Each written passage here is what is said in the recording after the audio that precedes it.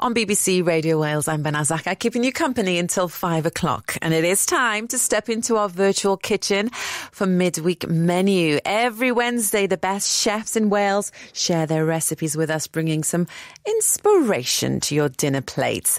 This week, Lisa Fearn from the Pumpkin Patch Kitchen and Garden at a shed in Carmarthen is here. Good afternoon, Lisa. How are you? I'm very well, Behnaz. How are you? Yeah, I'm good as well. I'm in a good mood today. Most Brilliant. days I am, but extra good. You've been pretty busy though, haven't you? I think you were teaching this morning, weren't you? I was teaching at Pembrokeshire College, all virtual, of course, at the moment. So we had a sort of a 3-hour Zoom sort of lecture stroke tutorial cook along, introducing new students to what catering college would be like. So that was quite exciting and fun. Yeah. So how are you finding doing all that online? I'm getting used to it. I've had to get used to it. It's been a weird year. We all know that. But of course, for somebody who's used to teaching cookery, it's a really strange one because everybody wants to do more cooking. Everybody has to do more cooking because we've been home and eating 3 times a day, from our own kitchens. Yeah. And yet I can't teach. So I've done lots of cook-alongs and Zooms and tried to make a few little videos of my own at home on my phone and put them out there. I think we needed inspiration, didn't we, for new ideas. And the best part is, if you're home in your own kitchen and you're doing it with a master like yourself, it's kind of in your own little comfortable bubble. You don't need to go anywhere. You don't need to be in a new environment. Although we will do that in the future, I'm sure, but it's just a nice change. You've shared some cookery tips as well on Zoom last week, didn't you, for a festival?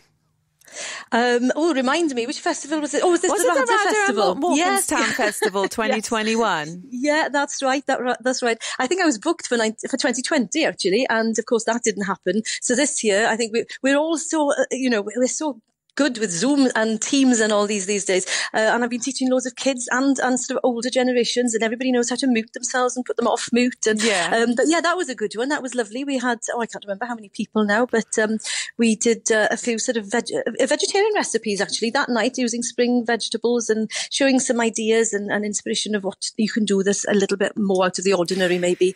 Do you know, vegetables is the bit, I'm good with meat because I've always cooked with meat, but making vegetables taste good. I'm really looking forward to your recipes today, actually, just to be able to do things a bit more in a vegetarian mode at home, which will be lovely. Tell me, how is your cookery school going at the moment? It's going really well. We reopened, I'm trying to work it out, Monday evening for our sort of Teens Academy. And then we've got another workshop tomorrow night and Saturday. And so, we're gradually now getting back into it, trying to, slot people in to workshops that were, of course, booked for January, which then had to be stopped. And so we're sort of on a bit of a catch-up at the moment. Yeah. But yeah, really exciting. And on, as well as that, we've got a few cafes that have opened during lockdown. So that's keeping us busy and sort of a bit of a distraction. Good. I'm so glad. But it is National Vegetarian Week this week, and one of the aims for us is to start replacing meat with vegetarian sources of protein a little bit more often than we would do. How often do you do something like that yourself or in your cafes? Well, I've always loved salad, but I'm not talking lettuce, tomato and cucumber. I love those interesting salads with spices and maybe toasted nuts and things like that in them, So I cook like that very regularly. I've got a vegetarian son and a vegetarian daughter, so when they're home, I'm forced to even, practice those recipes a little bit more. Yeah. But it's something I do enjoy experimenting with. As somebody who grows a lot of vegetables, it's great to find new ways of cooking them and what works well with them. And I think cuisines from other parts of the world are quite exciting, and they offer flavour combinations that we're not so familiar with in this country. We like to boil everything, don't we? Yeah. So bit of a Lebanese vibe today, Middle Eastern vibe. What have you got in your recipe for us today? Yeah, well, I thought we'd go with flatbreads or pita breads, whatever you want, or as an open salad, like a Buddha bowl, but with falafel and hummus, and then maybe ways of changing your normal hummus, which is just a chickpea, tahini-based dip, I guess, a creamy dip, adding maybe roasted beetroot to make it more interesting in colour and alternating the beans and, what to add different flavours to it. And it just looks so exciting on the plate when you've got so many colours going on, and then just a simple pickle maybe with some red cabbage cabbage and red onion, and just all those. It's nice when you've got a lot of different flavours on the plate, and you get, it's so exciting to dip into the next mouthful. I love falafel, but I've never actually made it myself. I always get it out and about or in other countries. So we're making that from scratch, aren't we? We are definitely. And for pudding, we've got the flapjacks as well. Yeah, some nice seeded flapjacks with maybe some dried fruit in there. Nice chewy thing to finish on. Sounds delicious. Well, if you'd like Lisa's recipes, drop me an email. The email address is Behnaz, that's spelled BEHNAZ @bbc.co.uk. And we'll have more from Lisa after Irene Cara. But first this. It's time to sit down and make a note of today's recipe. Actually, don't make a note. Just listen and we'll send you an email. Yes, you're listening to Behnaz on BBC Radio Wales. Lisa Fearn is about to share her falafel and roast beetroot hummus pita recipe with us. So, Lisa, we're making the roast beetroot hummus first, aren't we? Oh, we can do, or we can do the falafel. I don't mind. We'll start with the hummus then. Go whichever way you want. Whatever you're prepared to do first. I would, first of all, it's good to source some good, nice beetroot.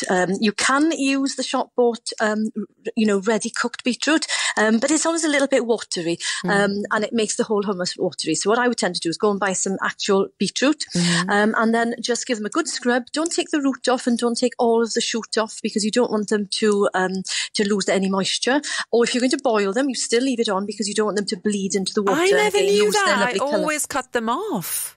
Do you? You can take some of the greenery off, but leave a good little stub, because that just keeps the beetroot inside intact. So if you boil or roast, the flavour and the moisture stays inside the beetroot. That's a good tip.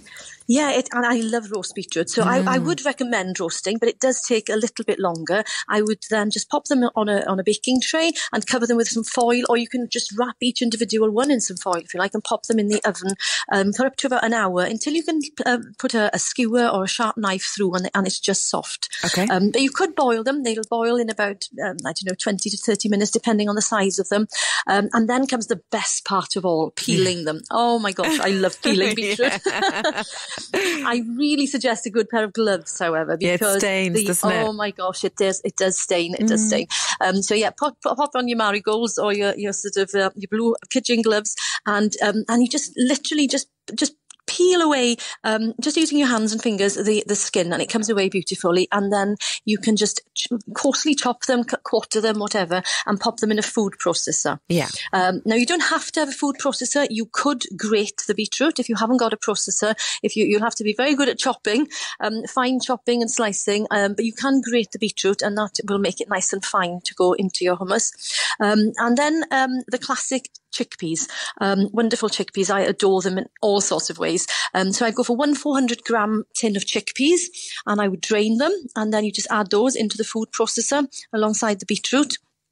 And then it gets a little bit more exciting. This is where you can add some garlic. Now, again, normal sort of raw garlic is fine.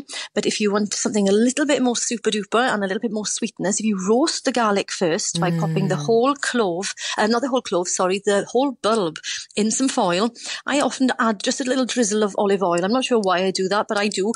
And then just scrunch up the foil and pop it in the oven for about 20-25 minutes. And then you can, the garlic becomes cooked, and you can just squeeze it out of the individual cloves, and it just adds another lovely flavour. Amazing. And then we add a bit of salt. A little bit of salt. Lemon. Don't forget salt. Yeah, the salt is, obviously you need salt in most things. A little bit of lemon, just lift it a little bit. And then tahini, something a little bit more unusual to lots of people maybe. But think of it as a nut butter, or like a peanut butter, but it's sesame seeds. So it's sesame seeds ground up finely, and it creates a lovely creamy paste which you add, and that makes it ultra creamy. And then you just blend that all together. Because we've added the beetroot, you don't necessarily need to add cumin, because the beetroot is going to flavour it. But if you do like that cumin, and I love cumin, I add a teaspoonful of cumin at this point, either ground, or you can add the seeds. I don't mind a few cumin seeds in my hummus. And then you just blitz it until it's as fine as you like it. Some people like it a little coarse. How do you like your hummus? I like it creamy. Do you? Yeah. So you keep on going, going. Just leave it going, until it's absolutely totally smooth. And that's it. And then pop it in the fridge and go on to your falafel. Yes, I'd pop it in a dish, and then I would, actually, before serving, I would tend to put a little bit of olive oil over the top again, a good quality virgin olive oil, and maybe a sprinkling of paprika if you like a little bit of a hit. Yes. A little bit of heat. And that's great in the fridge then for a good 4 days, and it's great to dip into, whenever. So make a nice amount to maybe use it for other days with dips and things like that. Yeah. Fantastic. Lunch. Yeah. And then what happens with the falafel? How do we make that? Well, they're really, really similar, but forget the beetroot. We're just going in this time with a tin of chickpeas, drained again, and a couple of cloves of garlic. I'd go a little bit more heavier on the garlic for this. Again, roasted if you fancy. 2 teaspoonfuls of cumin this time, because we're going to cook these, and I think you need the extra cumin to come through, the flavour to come through, because you're cooking them. Yeah. And what sets them apart, these 2 things: a handful, if you can, of fresh coriander. Oh, it makes such a difference to have fresh herbs. Yeah. So if you can get hold of a handful of coriander, throw those in, and some plain flour. Now, normal plain flour, it helps it to bind, but if you are gluten-free, go for gram flour, which again is a chickpea flour. So I know we're going heavy on the chickpeas here, but it does then keep it gluten-free for you if that's important. It's so good for you. Yeah, brilliant. 19 grams of protein per 100 grams in chickpeas. So, that's high. It's not quite as high as most meats, but it is high for a plant-based food. And then if you like, again, as I said earlier, for the hummus, a little bit of heat, put in one of your spice blends, something like harissa or ras el hanout, or just something, even a touch of curry powder if you want to, just something that gives it a little bit of a kick.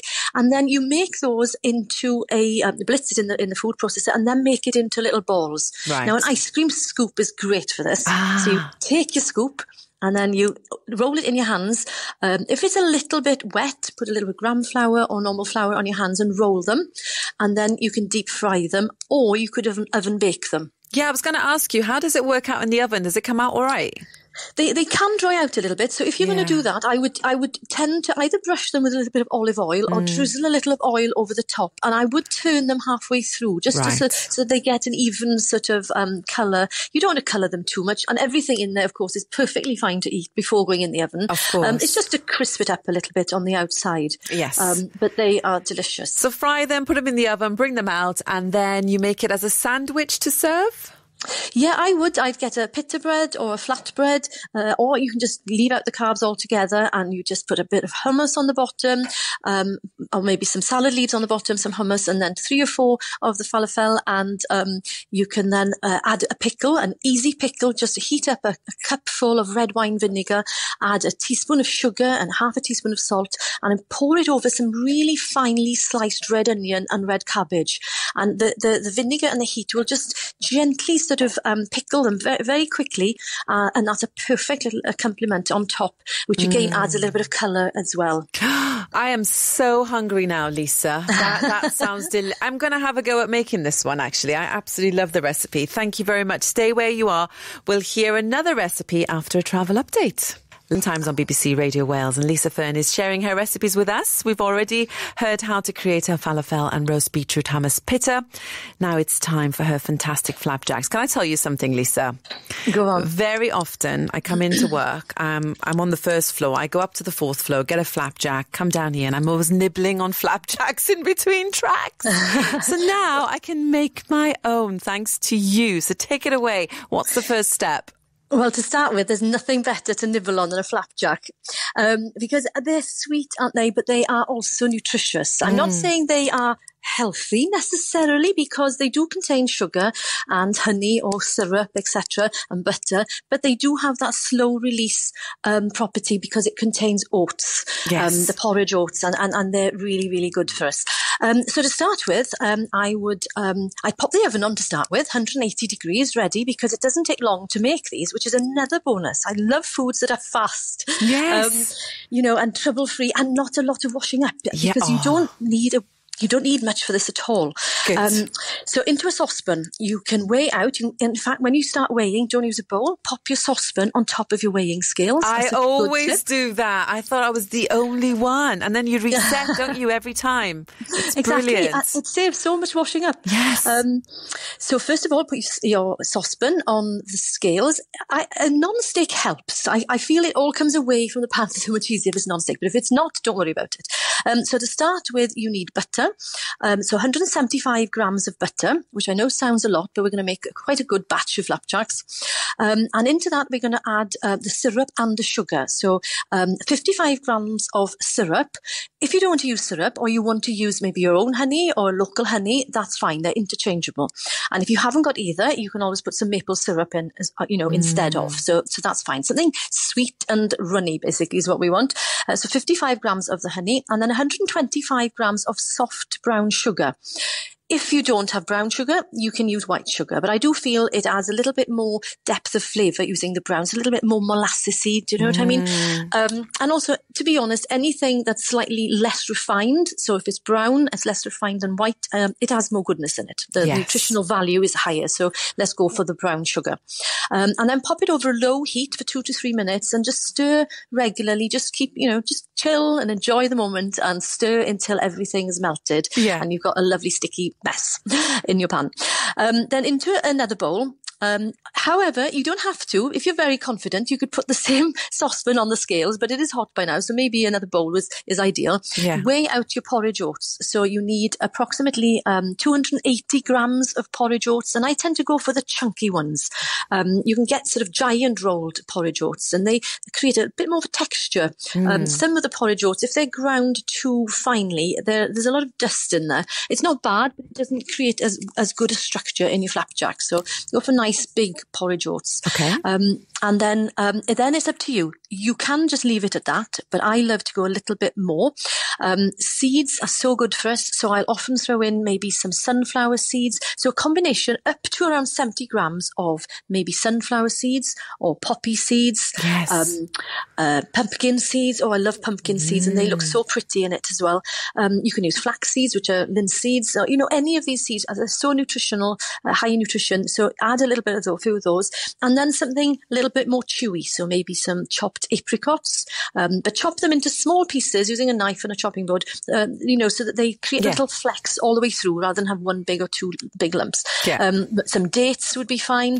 Maybe some chopped mango if you wanted to. Any of the sticky dried fruits. Yes. Even currants and sultanas would work as well. But don't go overboard because you don't want it to dry out too much, because what we're going to do now is tip it into what I call a brownie tin, maybe a 20 centimetre square tin with a sort of a 5 centimetre edge. So, you want a little bit of depth in the tin. Line it, I would, with some greaseproof paper. And then tip it in and pat it down with the back of the spoon. Okay. If you find it all sticks to the back of the spoon, wet the spoon in some cold water and then pat it down, and it'll stop the oats from coming up on the spoon every time you pat it down. And then just bake it in the oven for about 25 minutes until it's just golden. It won't be hard and crunchy at this point. And in fact, we don't want it to go too crunchy anyway, but take it out after about 25 minutes, leave it in the tin, but mark out where you want to cut eventually. Mm-hmm. So if you're going to make it into 9, cut it down the middle and then cut some, slices across. Don't go all the way through. Just press down gently with a spatula or something just to mark where you're going to cut. Because as it cools, it crisps a little. And then when you go eventually to put a sharp knife through to cut, they can just shatter everywhere. And you don't want that to happen. Okay. So when you take it out, you can then follow the same guidelines that you've already put in the flapjack and cut along. And there you have it. Easy peasy. I love it because it's so simple. It's my favourite. It's kind of healthy once we get the seeds in. And what I normally do, I probably normally just put in less sugar than what the recipe says. And then I feel a little bit better about it. So that sounds beautiful. And how long would that keep for? Oh, that'll keep sort of for good 4 or 5 days in an airtight container. Yeah. Sorted. And if you're very naughty, you can even drizzle some chocolate on top. Now you're pushing it, Lisa. Oh, sounds lovely. Thank you so much for coming on the show today. It's been a pleasure. Thank you, and we'll speak again soon, I'm sure. And if you'd like Lisa's recipes, drop us an email. The email address is Behnaz. That's spelled B-E-H. A new stand-up comedy special at bbc.co.uk. Sorry, I didn't mean to play that then. So yes, the email is Behnaz at bbc.co.uk.